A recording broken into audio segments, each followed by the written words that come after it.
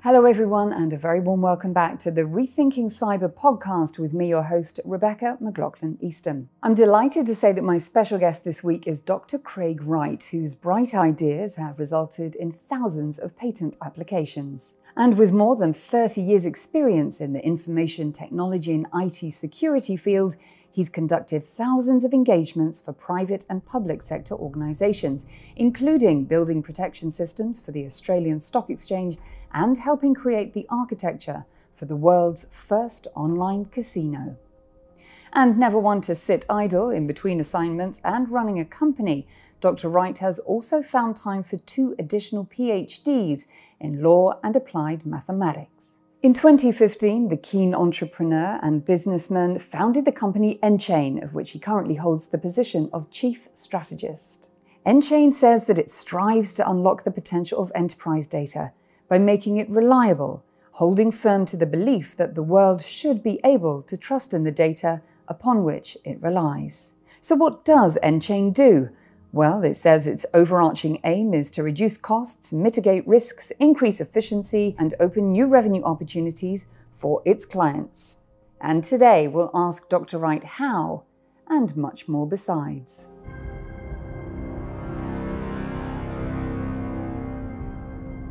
Dr. Wright, it's great to see you. Thank you so much for speaking to me today. You're welcome. I'm glad to be here. Let me start by asking you about your early inspiration, indeed the inspiration you've had throughout your career, not least how you became interested in cryptology and in the cyber world at large.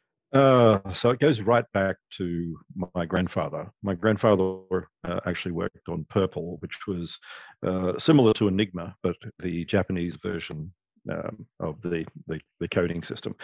From there, I've been involved in the internet before it was called the internet, and then I moved into information security. And the unsolved holy grail of the internet was always micropayments. And I wanted to create a system that would enable all of that and open up opportunities on the internet, not sort of the ad-based internet we have now, but one where people can buy and sell services directly. Dr. Wright, tell our viewers and listeners more about distributed ledger technology, DLT. What exactly is it and how can companies use it to their advantage?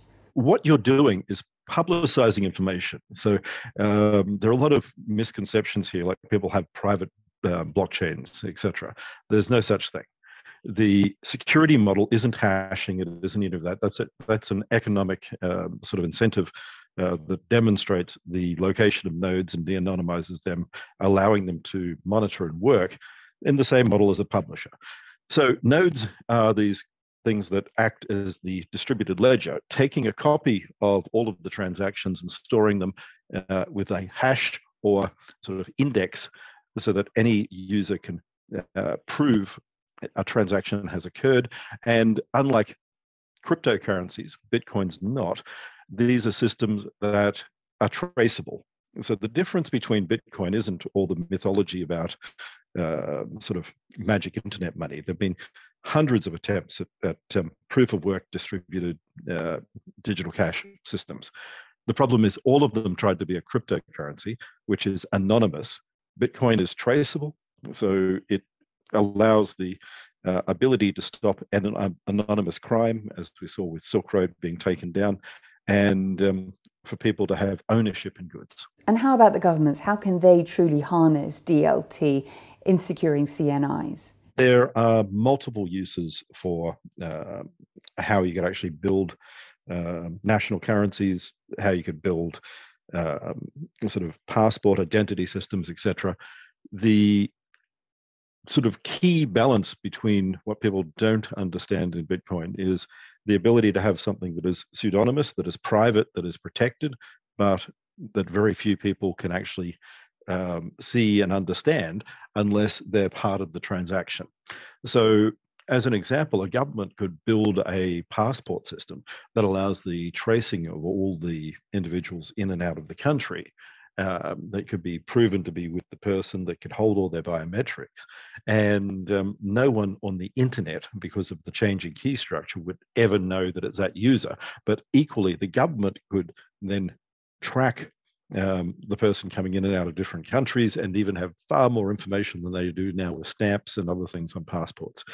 Additionally, from a monetary point of view, it allows government to create different programmable aspects of money, such as they could create coupons that effectively act as cash, but can't be used if they're given to someone in spending on something like alcohol or cigarettes, but could be there for rent or paying the school fees for children. Cybercrime, as we're all well aware, has risen exponentially in recent years. And with so much greater access to the internet and the internet having such a bearing on our daily lives, we know that important things have to be done to tackle the problem. In your opinion, tell me what you think are the 3 most important cyber concerns to address.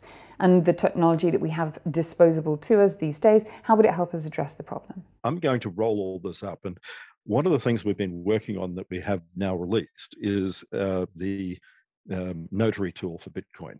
What this allows is for the recovery and freezing of Bitcoin following court orders. Now, a lot of people believe that Bitcoin and other related technologies cannot be sort of intercepted or changed or frozen because the whole sort of anonymous mantra, but that's wrong. There's no encryption in Bitcoin. And because it's not encrypted and it has a ledger, it's analogous to an old school double entry book where you have it on paper. Now, you don't go and change everything on paper, but you can append records. And the appending of records allows law enforcement to seize and interact with illicit funds. Now, all illicit activity comes down, well, practically all, down to economic foundations. Even when you're talking things like terrorism, if they don't get funding, it doesn't happen. But people smuggling and the sex trade, the sale of illicit photographs, the interaction of people in malware, all of this happens because the ability to have untraceable money, and with tracing and freezing, all of that's going to be able to be stopped. Court orders will be taken out, and over time, we're going to find once governments start to understand the power of being able to do this, they're going to require any cryptocurrency that is out there to implement this sort of feature.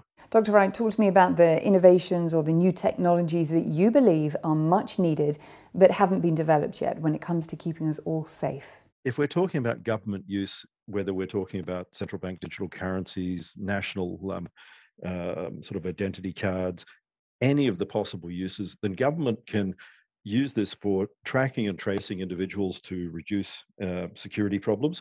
For instance, passport control could be improved. The ability to have driver's licenses would be streamlined. It would be possible to have all of this securely stored on your phone so that you could have everything with you.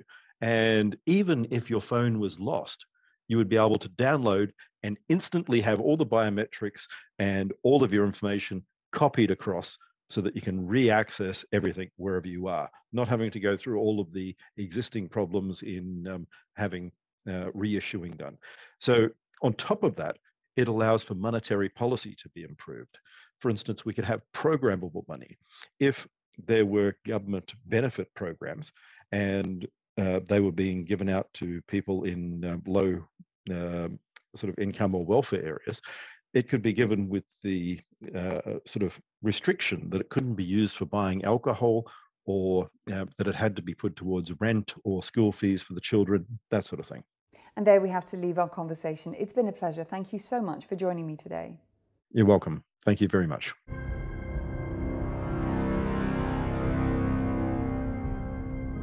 Our thanks again to Dr. Craig Wright for being with us today on the podcast, and thank you also to our viewers and listeners right around the world. For more episodes or exclusive interviews of this kind, all you need to do is head to Apple, Spotify, YouTube, or wherever you get your podcasts from. I'll see you again soon. Until then, take care and goodbye.